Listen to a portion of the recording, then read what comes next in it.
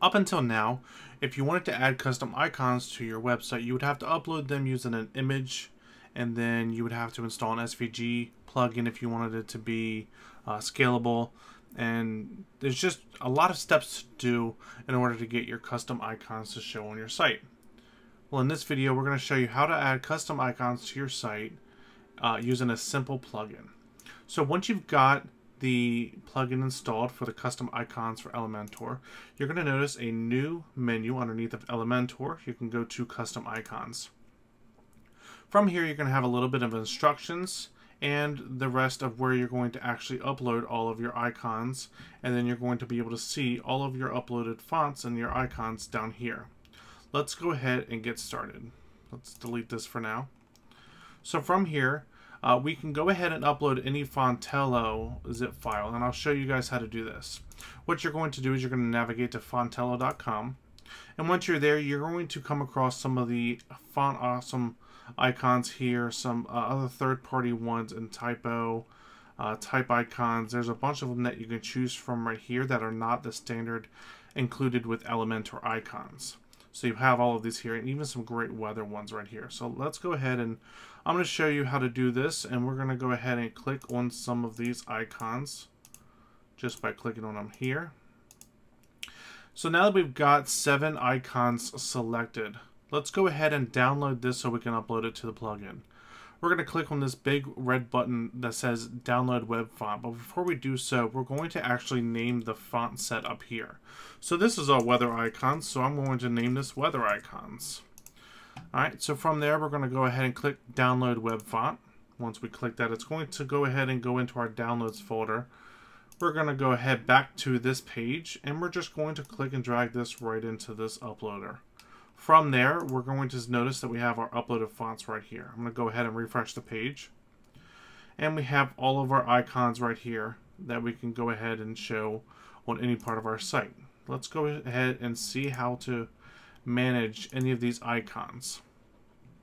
So from here, we have our Elementor page builder. I'm going to go ahead and add an icon widget to the site. Let's go ahead and add a little bit of padding just to make it look a little bit better. We're going to go ahead and we have this icon here. So right now we have the custom fonts. We have the standard fonts that Elementor includes with Font Awesome. And if we go ahead and we scroll, we notice that we have some of the fonts that we just included right here for the new icons. So let's say we wanted the snow one, we can go ahead and include that. If we wanted the snow heavy, we have that as well. So we have a bunch of different icons that we just uploaded to our site, and they're right here at the top of our selector. Let's go ahead and style this up a bit. Let's go to the style, and we can change the size of the icon just by dragging this. And then we can also change the color of the icon as well. So if we want this to be more of a gray, we can do a gray. And then we can also do other colors. Everything is just completely customizable like you have with your regular Elementor icons right here. So we can go ahead and change that, and everything will take its place. Let's go ahead, and we're going to go back, and I'm going to show you how to add other icons to this custom icons plugin using another source. So Fontello is great, and they have a lot of pre-selected icons that you can choose from. But if you design your own, or if you have another service that provides icons to you, you're going to want to use that. So I am a big fan of flat icon, and you can see that I've got a couple over here that I've been working with. So let's go ahead and show you how to use this. Now, what we're going to do, let's just search for an icon. Let's just search for a bike, because I want to put a bike in there. So we have a lot of different options for bike. Let's go ahead and close that. Let's go ahead and add these to our selector. All we have to do is just add those, and then once we get these all ready, we don't have to worry about changing the colors or anything like that, because Elementor will go ahead and do that for us. So we want to download the collection using this big green button, and of course we want the SVG, so we just click download, and then we go ahead and click the free download. And once that's downloaded, you're going to have a folder with all of your SVG icons in it right here.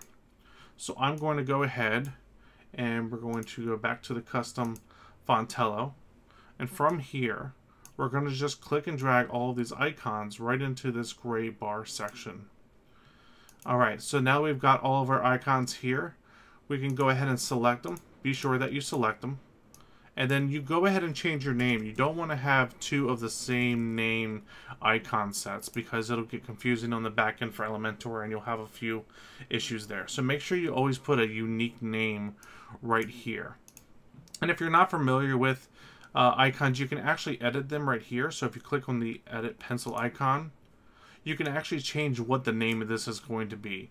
And the name of this is going to show up on the Elementor when you're searching for it. So be sure to, if you want to, you can add a different name, or if you don't care, you can just go ahead and keep this name right here. I'm going to just keep it for right now.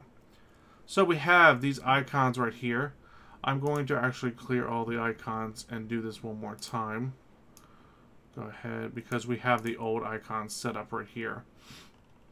So let's go ahead and refresh this page.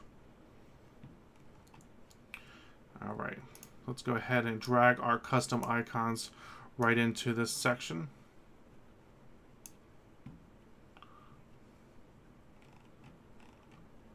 Alright, so that now that we've got those dragged in, I'm going to actually just deselect these other ones that are already selected, just because we don't want those in there. Let's keep these in here. So now that we have the bike icon titled, let's go ahead and download this web font. So go ahead and click that. We've got that downloaded there. And we can just click and drag this right here and refresh the page. So we have all of our bike icons. So let's go ahead and edit with Elementor. And now we can go ahead and add the icon. Let's use an icon box this time. And we want to scroll all the way to the top, and you see that we have our bikes right here. And remember where I showed you the name for this bicycle? That's where it's showing up here. So if you want to go ahead and change the name of that just for aesthetics, go ahead and do that. It won't affect anything. So we have this bike right here. If we also type in bike, it'll pull up all of the bikes that we just included. So as you can see, there's no bike icon in Font Awesome. But now that we have this plugin that can upload these icons, we can go ahead and do so. So there we go. We have a custom icon right there.